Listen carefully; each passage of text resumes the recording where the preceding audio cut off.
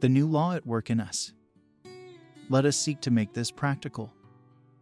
We touched earlier on the matter of our will in relation to the things of God. Even older Christians do not realize how great a part willpower plays in their lives. That was part of Paul's trouble in Romans 7. His will was good, but all his actions contradicted it, and however much he made up his mind and set himself to please God, it led him only into worse darkness. I would do good, but I am carnal, sold under sin. That is the point. Like a car without petrol, that has to be pushed and that stops as soon as it is left alone. Many Christians endeavor to drive themselves by willpower, and then think the Christian life a most exhausting and bitter one.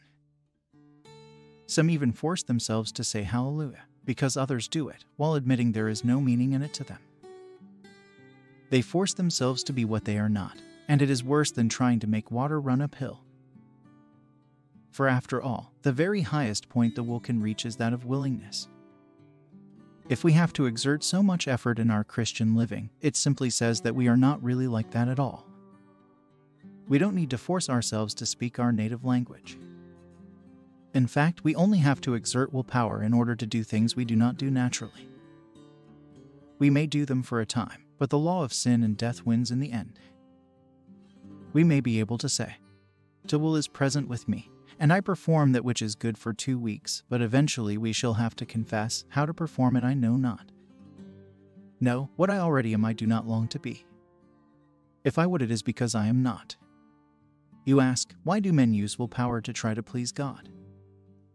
There may be 2 reasons. They may of course never have experienced the new birth, in which case they have no new life to draw upon. Or they may have been born again and the life be there, but they have not learned to trust in that life. It is this lack of understanding that results in habitual failure and sinning, bringing them to the place where they almost cease to believe in the possibility of anything better. But because we have not believed fully, that does not mean that the feeble life we intermittently experience is all God has given us. Romans 6:23 states that the free gift of God is eternal life in Christ Jesus our Lord. And now in Romans 8:2 we read that the law of the Spirit of life in Christ Jesus has come to our aid. So Romans 8:2 speaks not of a new gift but of the life already referred to in Romans 6:23. In other words, it is a new revelation of what we already have. I feel I cannot emphasize this too much. It is not something fresh, from God's hand, but a new unveiling of what He has already given. It is a new discovery of a work already done in Christ, for the words "made me free" are in the past tense. If I really see this and put my faith in Him, there is no absolute necessity for Romans 7 to be repeated in me, either the experience or the conduct, and certainly not the tremendous display of willpower. If we will let go our own wills and trust Him, we shall not fall to the ground and break, but we shall fall into a different law, the law of the Spirit of life. For He has given us not only life but a law of life. And just as the law of gravity is a natural law and not the result of human legislation, so the law of life is a natural law, similar in principle to the law that keeps our heart beating or that controls the movement of our eyelids. There is no need for us to think about our eyes, or to decide that we must blink every so often to keep them cleansed, and still less do we bring our will to bear upon our heart. Indeed, to do so might rather harm than help it. No, so long as it has life it works spontaneously. Our wills only interfere with the law of life. I discovered that fact once in the following way. I used to suffer from sleeplessness.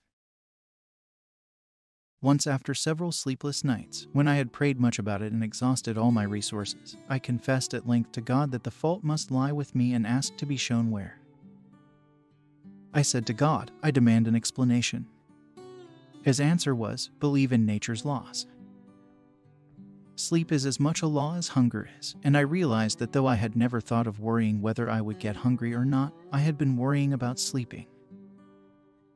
I had been trying to help nature, and that is the chief trouble with most sufferers from sleeplessness. But now I trusted not only God but God's law of nature, and slept well. Should we not read the Bible?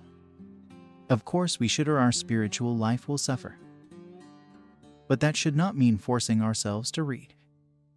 There is a new law in us which gives us a hunger for it. then half an hour can be more profitable than 5 hours of forced reading. And it is the same with giving, with preaching, with testimony. Forced preaching is apt to result in preaching a warm gospel with a cold heart, and we all know what men mean by cold charity. If we will let ourselves live in the new law, we shall be less conscious of the old law.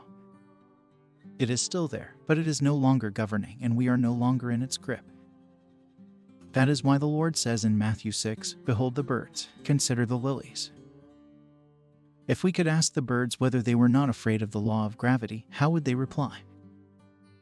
They would say, "We never heard the name of Newton. We know nothing about his law."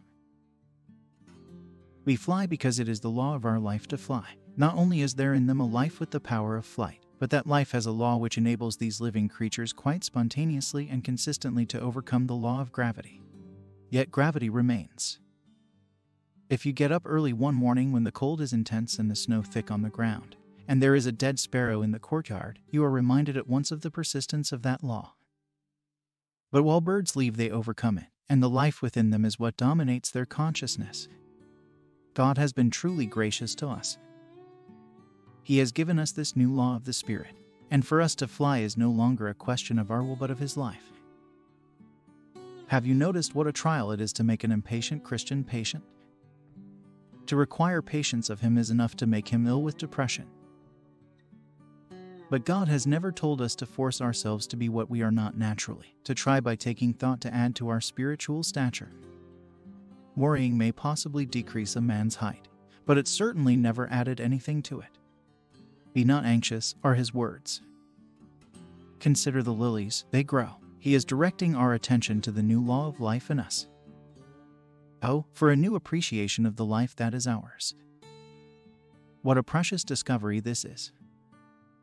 It can make altogether new men of us, for it operates in the smallest things as well as in the bigger ones. It checks us when, for example, we put out a hand to look at a book in someone else's room, reminding us that we have not asked permission and have no right to do so. We cannot, the Holy Spirit tells us, encroach thus upon the rights of others. Once I was talking to a Christian friend and he turned to me and said, "Do you know, I believe that if anyone is willing to live by the law of the Spirit of life, such a man will become truly refined." "What do you mean?" I asked. He replied, "That law has the power to make a man a perfect gentleman." Some scornfully say, "You can't blame those people for the way they act. They are just country folk and have no educational advantages." But the real question is, have they the life of the Lord within? For I tell you, that life can say to them, "Your voice is too loud," or "That laughter was not right," or "Your motive in passing that remark was wrong." In 1,000 details the Spirit of life can tell them how to act, so producing in them a true refinement. There is no such inherent power in education, and yet my friend was himself an educationalist. But it is true. Take the example of talkativeness. Are you a person of too many words? When you stay with people, do you say to yourself, "What shall I do? I am a Christian, but if I am to glorify the name of the Lord, I simply must not talk so much. So today let me be extra careful to hold myself in check."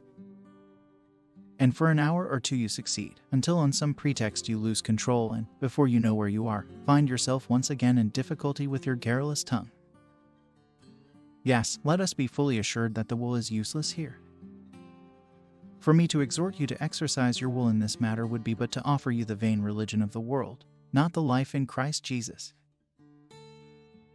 For consider again, a talkative person remains just that, though he keeps silent all day, for there is a natural law of talkativeness governing him or her, just as a peach tree is a peach tree whether or not it bears peaches. But as Christians we discover a new law in us, the law of the Spirit of life, which transcends all else and which has already delivered us from the law of our talkativeness.